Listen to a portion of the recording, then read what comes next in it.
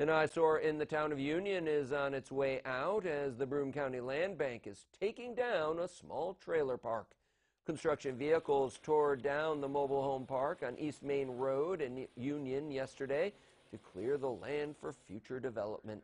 The Land Bank, which helps to rehabilitate blighted properties in our area, acquired the land after a tax foreclosure of its previous owner. Trailers on the property had sat vacant for some time, falling into disrepair, and were condemned by the town as unsafe. Land Bank Executive Director Jessica Haas says her organization works to put properties back on the market. What the Land Bank does as well is one of our main priorities is to return these properties that we acquire, return them to the tax rolls as soon as possible. So that is what we're trying to do with many of our properties, is to turn them around as fast as possible and return them to the tax rolls to create that tax base or reinstate that tax base.